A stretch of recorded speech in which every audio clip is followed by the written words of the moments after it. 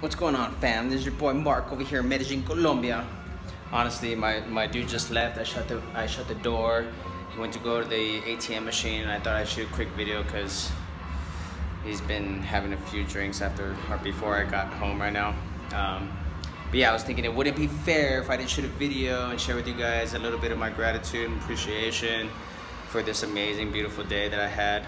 I wanted to record earlier, but I was doing a lot of work, you know, helping out my lady friend that I'm dating right now and her son with his homework and creating a stop motion video, which was, I wasn't really happy. I was kind of happy. Everyone thought it was nice, but I wasn't really happy with what I created just because of the limitations of the homework that he had. We only had 1 minute to create this video, but we went around the city capturing a lot of street art with animals and everything, and yeah, I just created it from the top of my head. I was like, all right, this is what we're gonna do. I have an idea, and this would be cool.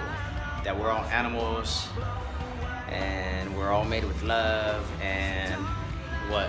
I think we should enjoy each other and enjoy this life, and that's what I kind of created. Not really what I wanted to, but I kind of created with the stop motion video that I created for his homework. But yeah, such a beautiful thing, like a lot of beautiful things happening right now, and I think it has a lot to do with, first, my energy, right? Second, me aligning my subconscious and my conscious mind and my actions with the things that I want to create and all the pieces coming together right now. It's really, really, really beautiful. So I wanted to share that with you guys, and I'm really excited for what's going on.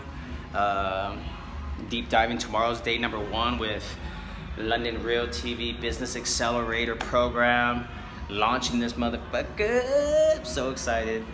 I'm so excited. You know, what exactly am I gonna put together? I really have to focus on this, and I think above all what the marketplace is really telling me is it's the personal development, inspiration. You know, I don't know about the life coach. It kind of sounds funny even saying that, but it really is inspiring people to take action and are permitting themselves that it's okay to go out there and discover what you're good at, what you're passionate about, and let's like get after this and do it. And yeah, I was sitting here earlier like, man, like all the opportunities to make money and all that stuff, it's there, like it's there. What the challenge that the marketplace really has is what's going on between the ears.